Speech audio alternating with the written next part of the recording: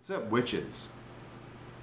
I'm gonna keep this video brief, but as a voodooist witch, which is the title that I claim, I mean, no, well, actually, I'm kind of an eclectic witch, so there's things about Buddhism that I love, there's things about Catholicism that I love, but the religion that I love Wicca too. Wicca's a cool religion, but the thing that I gravitate to the most is voodoo, because voodoo is a religion. It's actually based from the oldest religion in the world.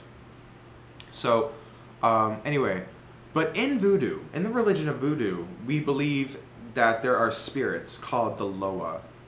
And because we believe in one supreme God, but we also believe in the Loa, which are the nature spirits. And they're sort of like demigods, let me put it that way. And there's a Loa of the forest. There's a Loa of the oceans and bodies of water. There's the Loa of the warlike Loa who fight your battles for you. But I just want to talk about how I sort of see them, because some voodooists kind of see them in a very literal way as like people.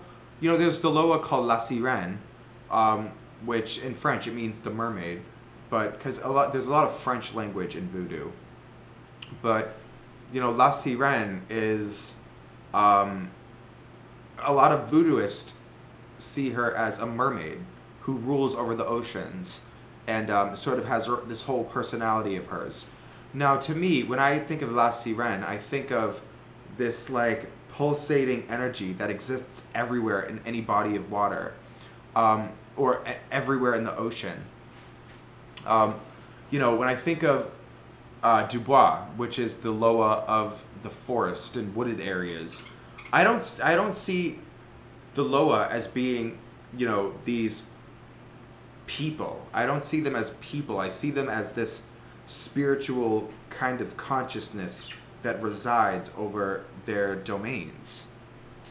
You know, when I think of the Loa of the forest, I just, in my mind, I sort of envision this like atmosphere, this conscious spiritual atmosphere that just sort of permeates through the woods. And that's how I feel about it. That's how I see it in my mind's eye. But the truth is that it's invisible. We can't see it. But like the Loa of the forest in wooded areas, they sort of, everything falls into place the way they manipulate it. You know, why does a bird choose to eat that seed instead of that one? Why does that squirrel eat that nut instead of that one? Why did this insect decide to start singing when it did?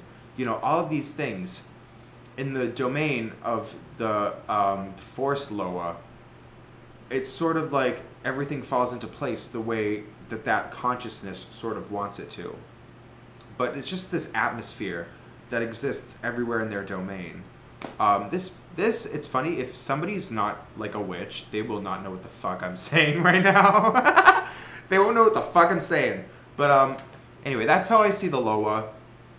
And I think for most people, seeing them as like a person, or like Papa Legba, seeing Papa Legba as like an actual person that has arms and legs and all that, I think it's just a way to sort of compartmentalize what that is in a more simplistic way.